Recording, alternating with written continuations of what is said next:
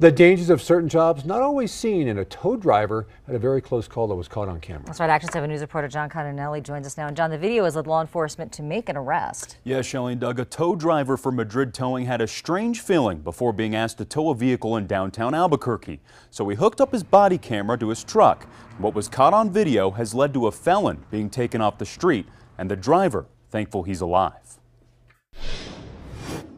It all started with a routine call to Madrid Towing. Morning, we got the phone call from a business owner downtown. Said he had a car he needed picked up because it was parked illegally on his property. The car was in this parking lot near 2nd and Central, so one of Gerald Madrid's drivers was dispatched to the call.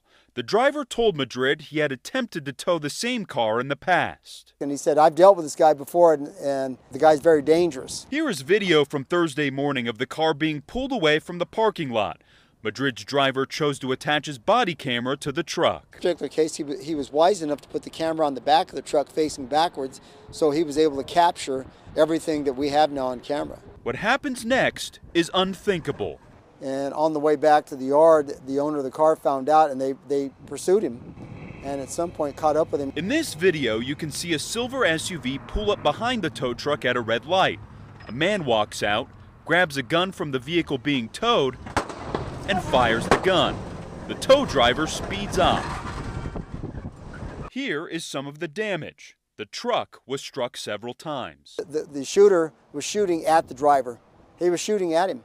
And he wasn't shooting to wound. I'm sure he was shooting to kill him.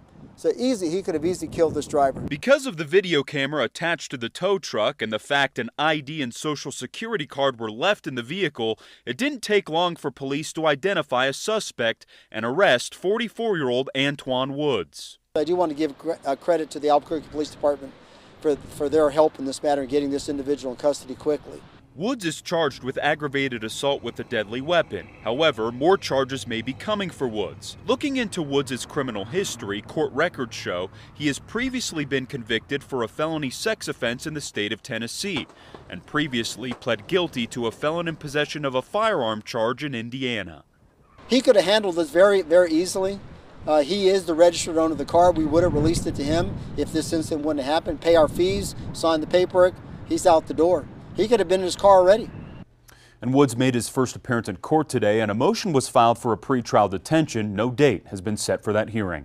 I'm John Cardinelli reporting, KOAT Action 7 News. He's had several charges brought before him in New Mexico, including multiple domestic violence charges.